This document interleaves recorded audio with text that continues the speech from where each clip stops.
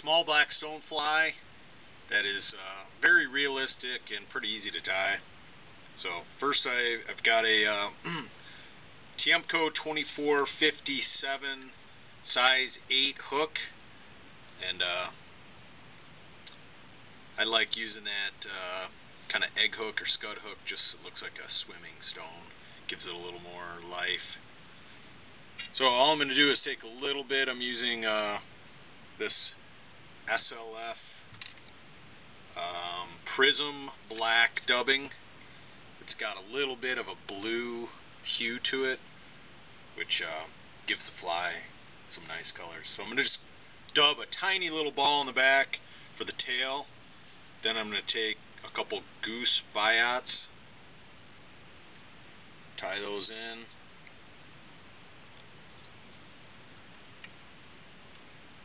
There's one. Tie in the second one. Just kind of hold those in place, give it a soft loop, and then tighten it down. That little dubbing ball just keeps the biots from pancaking down, keeps them spread out a little bit. Now I'm going to take some tubing, just some vinyl rib, and you'll want to tie this flat side down, okay? That's the side you want to wrap. So flat side down, I'm going to tie this, secure it in. I'm going to just wrap this up. The round side looks good, but I think the flat side looks a little more realistic. I'm going to tie that off.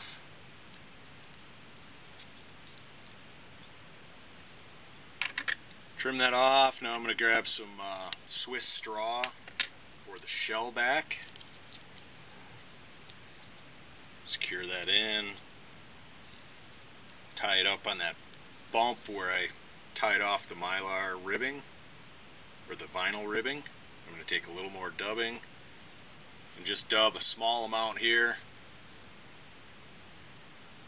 I'm going to get some goose biots, tie those in. These are going to start being the legs of the stone.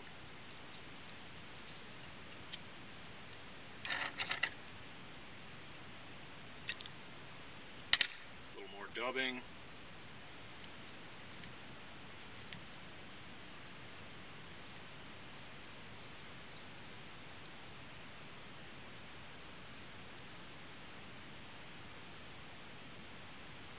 Couple more legs.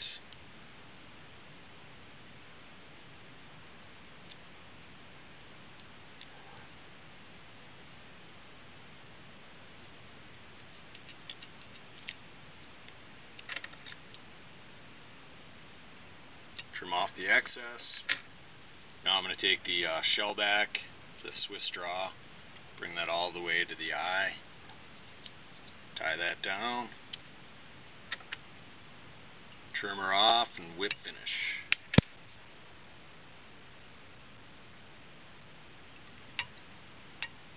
Oops.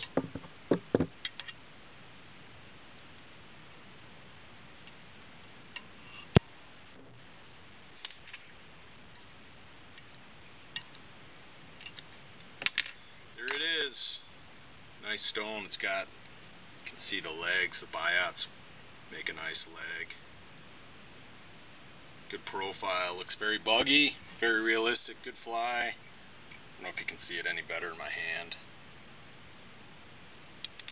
But a good fly to have on the PM in the springtime, or any time for that matter.